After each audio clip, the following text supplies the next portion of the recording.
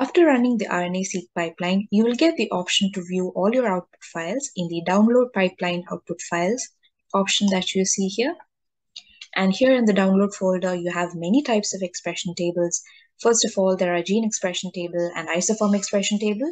We provide these expression tables in FPKM and in raw reads. Now below, you will also see various visualization options.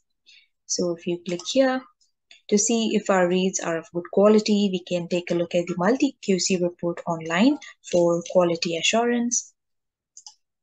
Next, here you can see a histogram with gene expression given in the form of FPKM values, and on the top you can also see the gene expression of the sample represented in the form of a box plot. We can also look at other graphs and see what they say about our samples. Here we can see the overall gene expression of our samples represented in the form of a box plot.